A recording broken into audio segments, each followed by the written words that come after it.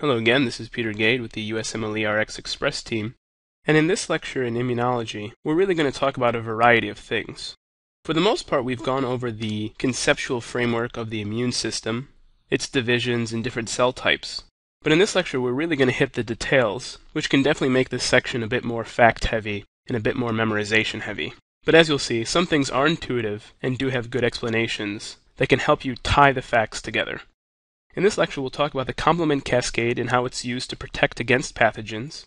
We'll also talk about a number of cytokines, which we've already mentioned before, but we'll reconsider them here, sort of side by side to one another. We'll talk about some cell surface markers, again, some of which we've already discussed. And then we'll move on and talk about the 4 kinds of hypersensitivity reactions, and help you to keep them straight in your mind. We'll then move on to talk about several immunodeficiencies, which are relatively high yields for the exam. Finally, we'll talk about tissue grafts, transplantation, and how the immune system mediates rejection of these tissues. Okay, so the complement cascade. Here it is. Complement proteins are actually glycoproteins, most of which are produced in the liver, and secreted into the blood.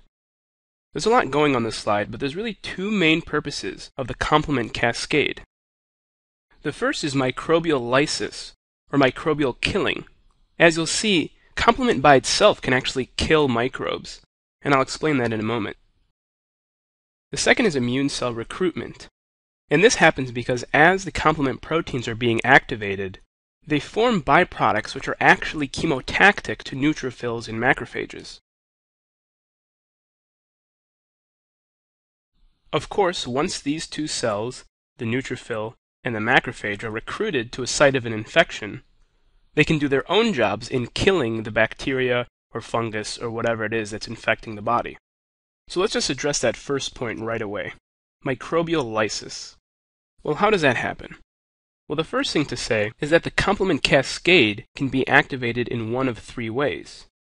The so-called alternative pathway, the lectin pathway, and the classical pathway.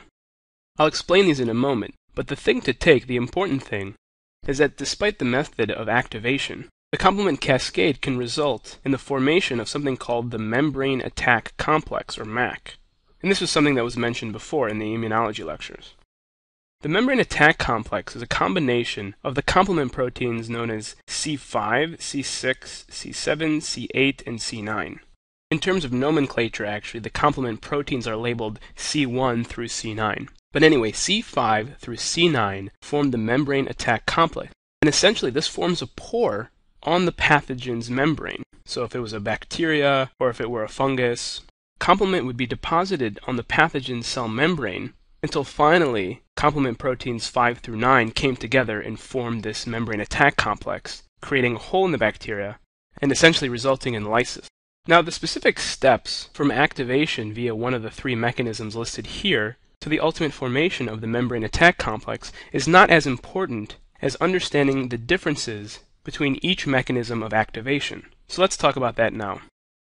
In the so-called alternative pathway, the complement protein C3, which is being constitutively produced by the liver and is constantly floating around in the blood and throughout the tissues, is deposited on a pathogen's membrane.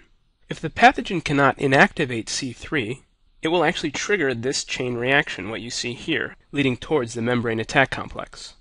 Thus, in a very literal way, the alternative pathway is always quote-unquote on.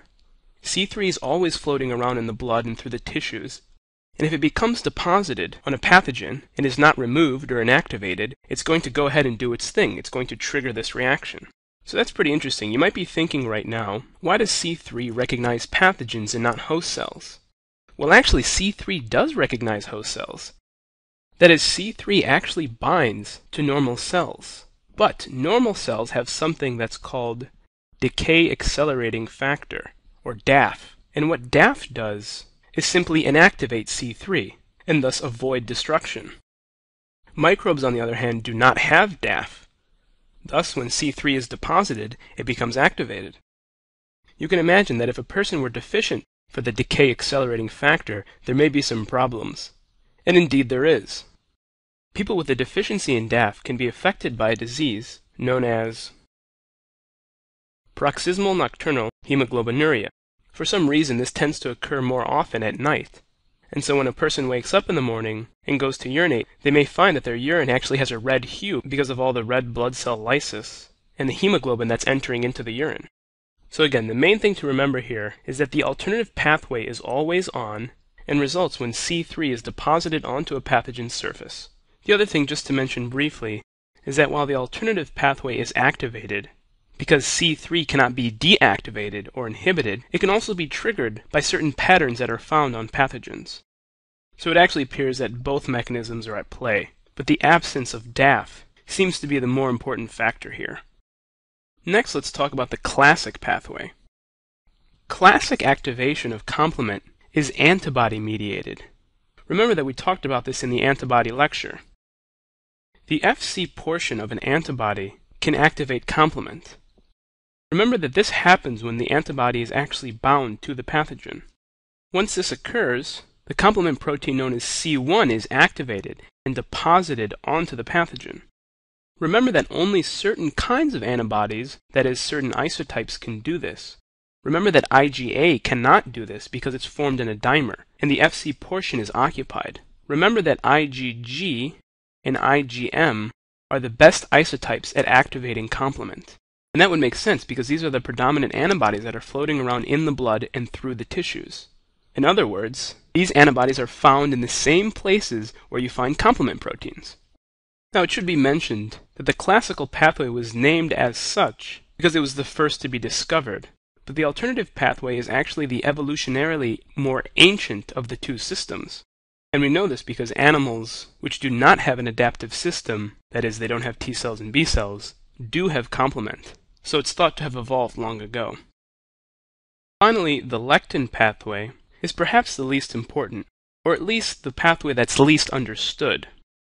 Like the alternative pathway, the lectin pathway is quite old, and it is activated when mannan-binding lectin, or MBL, recognizes mannan residues found on the surfaces of some microbes.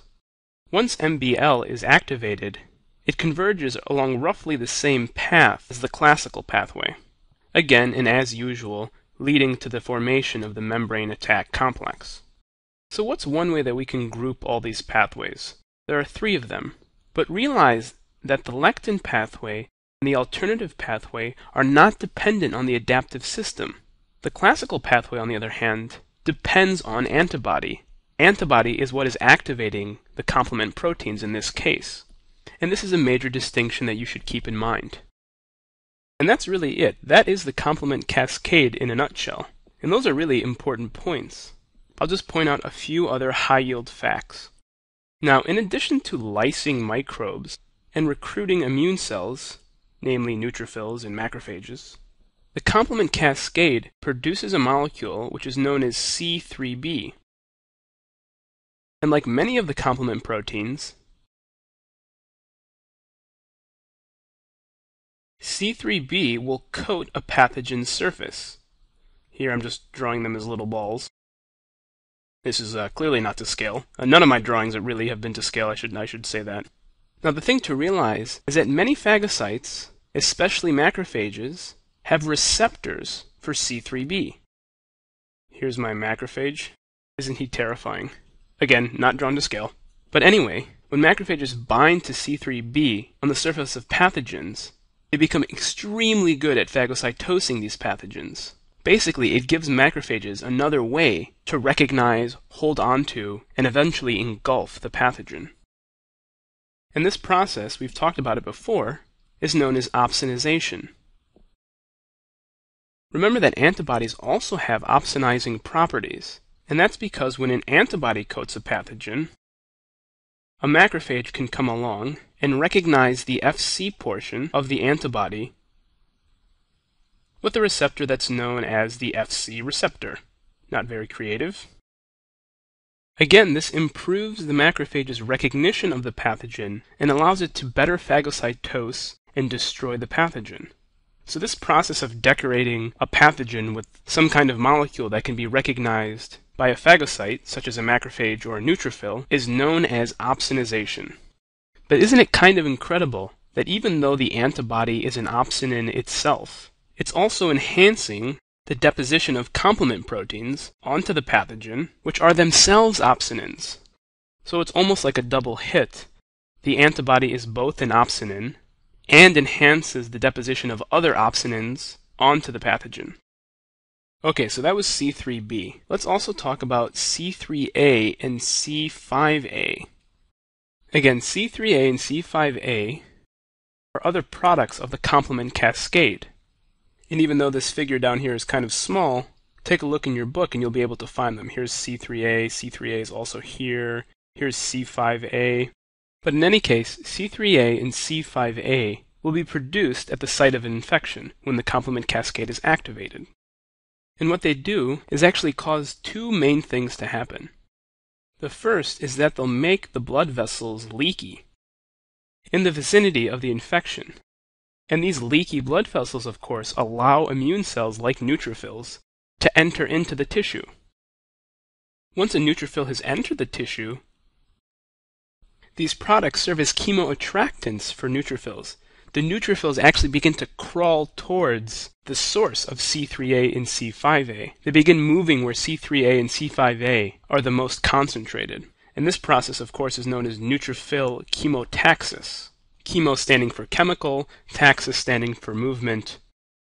So you can see how the complement cascade is working to recruit immune cells to the site of an infection and enhance the phagocytosis and destruction of those pathogens.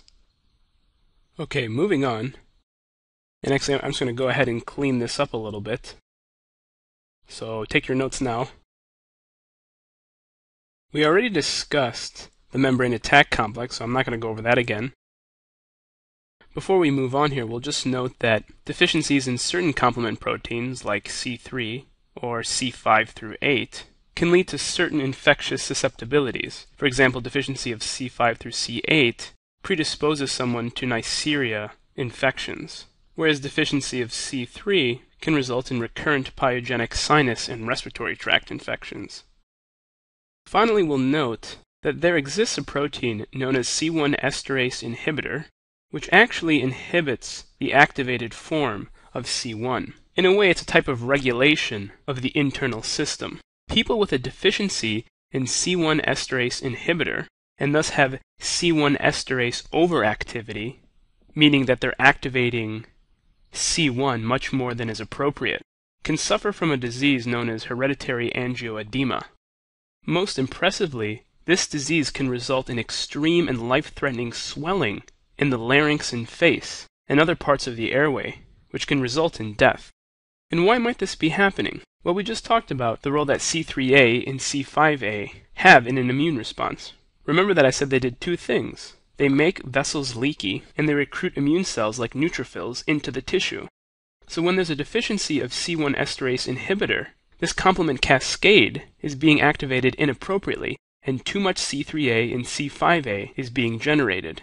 And it's being generated throughout the airways.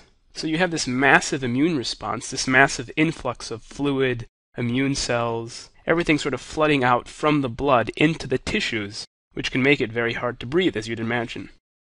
So that was quite a bit, but hopefully the complement cascade makes much more sense now. In summary, remember that the two goals of the complement cascade are to cause microbial lysis and to recruit immune cells like neutrophils and macrophages to sites of infection. Once these immune cells are there, they can do their thing and begin phagocytosing pathogens. And this phagocytosis is enhanced by complement proteins themselves, in particular C3b. Finally, we know that complement can be activated in three ways: the alternative pathway, which is quote-unquote always on, the lectin pathway, and the classical pathway, which is dependent on the presence of antibodies.